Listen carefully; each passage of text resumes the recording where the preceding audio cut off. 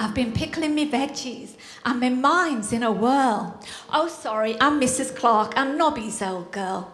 I live with me chooks down Caloundra way. It's 1944 and the war's here to stay. My young Pete, or Nobby, as they christened the kid, he's a good sort of boy, but like a dustbin lid, if it's not on tight, the rubbish will blow. My young Pete's was not, and he wanted to go and fight in the war, just like his old dad, who was missing in action. My stubborn young lad.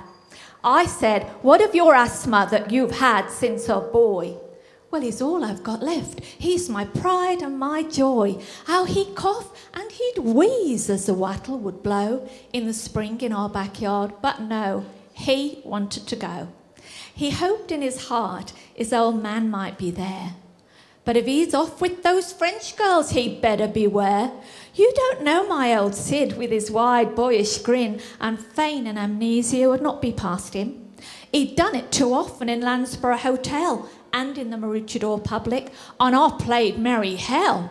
He looked at me all innocent when from 2 up he'd be skint, and to hide the beer smell, he'd be chewing on mint. I looked at the young face, all earnest and set, and I thought, if I say no, the boy'll just fret. So in that long moment, though filled full of pride, I took off my apron, my hot tears to hide. Get away from me, son, you're making me vexed. Who'll feed the chooks? I said. His head was erect. Look, ma'am, I can see that you're real mad at me, but if we go under now, who feeds the whole darn country? Well, the plain flour bag had been right near my hand and I swiped at him with it. Couldn't he understand how a woman would care with 2 men over there? I threw the rolling pin at him. Just missed his ear. But I'll bake him egg custard and am making for tea some aeroplane jelly, his favourite, you see. Jacaranda in the yard's got a fresh yellow tie, and he's there in the tree by a trick of me eye, on the swing in the backyard with his arrow and bow. And I say to myself, where did all those years go?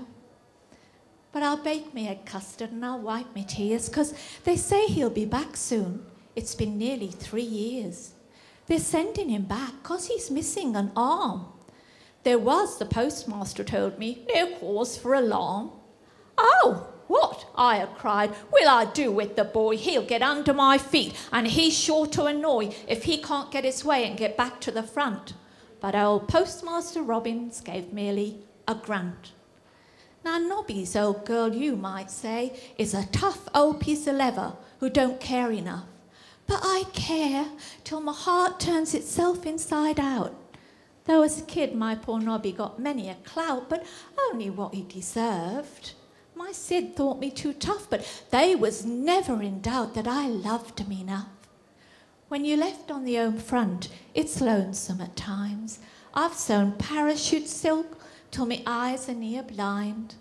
Oh well, it just doesn't do to let them see you sad, so I'll put on a clean apron to welcome my lad.